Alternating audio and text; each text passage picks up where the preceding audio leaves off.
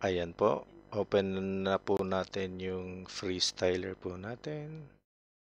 At ituturo ko kung paano yung basic operation, basic na functions ng software na freestyler.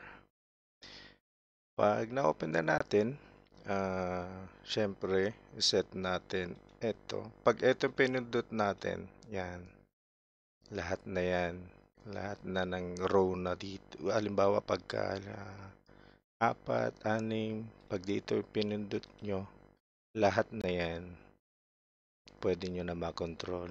Or, kung gusto nyo ito lang yung ah, gagana, i-click nyo lang once at ayun, mag-iilaw na yan. Depende sa kung anong gagawin nyo.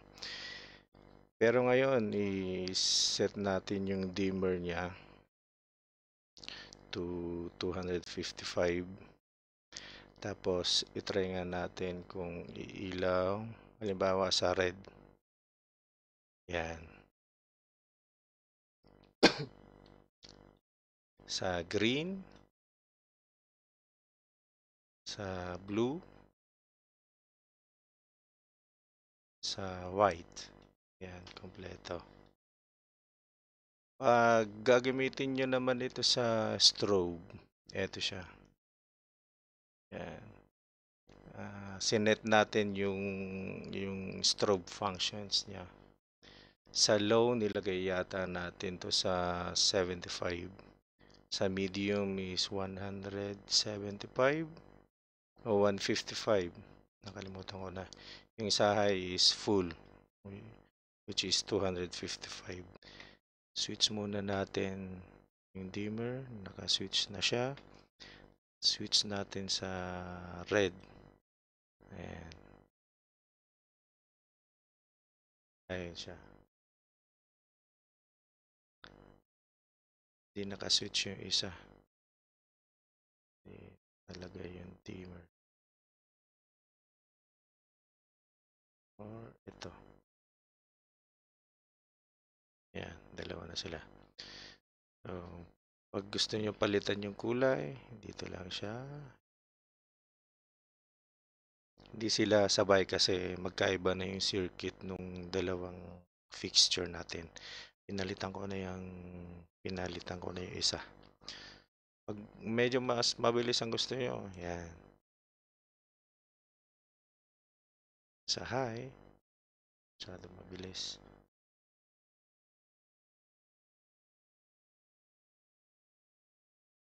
Off muna natin. Ilagay natin sa parehas na kulay. Dali lang ha.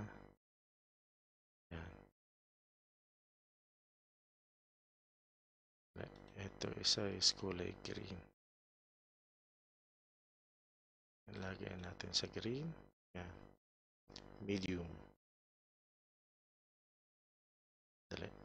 Yan.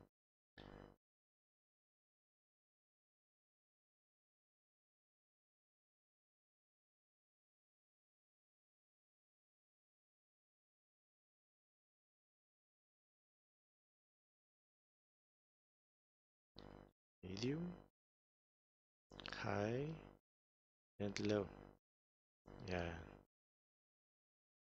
At saka mayroon din tayong pagpipilian na mas maraming combination ng kulay. Andito po. Yan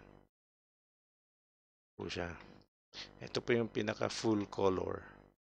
Yan, mamimili kayo ng kulay yung gusto nyo. Or kung habang na may music sa dito nyo na lang i-select yung gusto nyong kulay o nilalaro-laro yung mga kulay. Yan. Yung medium naman, yan. Yung specific na gusto nyo. Pero yung pinaka-basic, yan.